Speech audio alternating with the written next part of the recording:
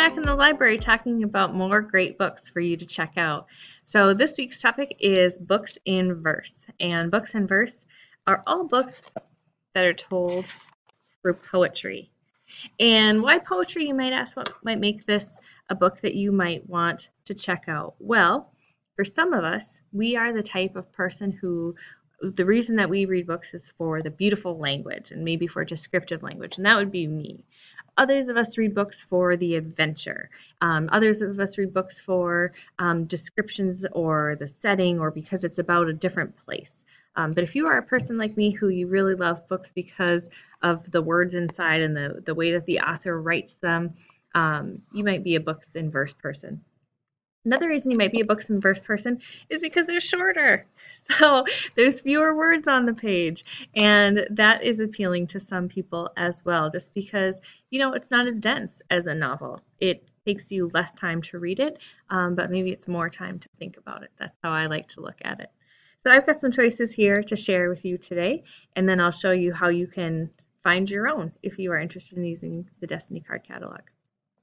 So the first is an award-winning author, Sharon Creech, and she has Love That Dog and Hate That Cat. And it's all about the story of Jack, who finds his voice with the help of his teacher through paper and pencil. And they're great short reads, and she's a fantastic author. I think you're going to enjoy that one. For some of us, you might be into Camelot and knights and kind of a quest, and this is one where it tells the story of a girl who it's called Song of the Sparrow, and it is by Lisa Ann Sandell, and it's all about being in danger and having to kind of fight your way out of it, and it's a great read if you're interested in kind of historical stories. There are some here that this one is about being in 7th grade. It's about friendship. It's about finding who you are. It's about finding your voice. And it is called, the barcode's in front of it, it's called Addie on the Inside, and it is by James Howe. And I believe there's another book that's a companion book to this one that I saw when I was browsing.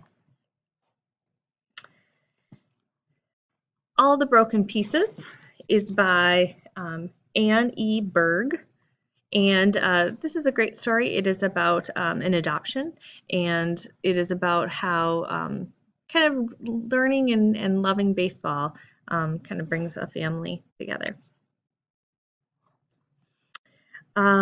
We have a book that is about war. It is set in Guatemala, and it is the story of a young boy who is kind of deciding how involved he wants to be and the decisions he wants to make during this time with war. It's called Caminar, and it is by Skila Brown. And it might be a little bit heavy for some of our younger readers. It's nothing too graphic, but it is sad. So it's a good story. There's also some contemporary. This is one of our brand new books from this summer. It's called Other Words for Home, and it is by an author named Jasmine Warga. And you can see that it is a Newbery Honor book.